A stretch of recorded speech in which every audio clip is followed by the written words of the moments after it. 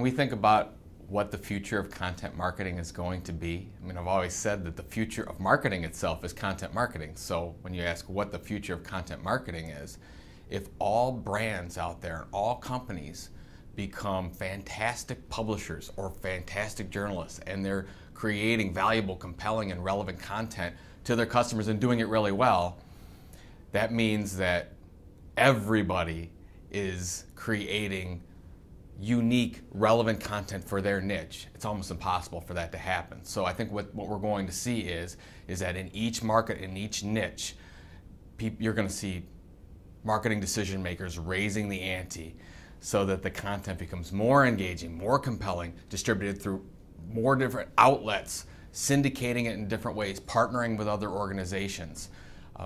So you're going to see more publishers and media companies out there than ever before.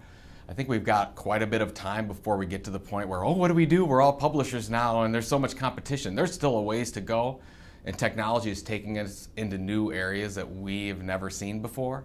So I think we're going to have a nice ride here for the next 5, 6, 7 years or so, and then we'll see where we're at, because frankly, seeing even 6 months out in front of us is a challenge these days.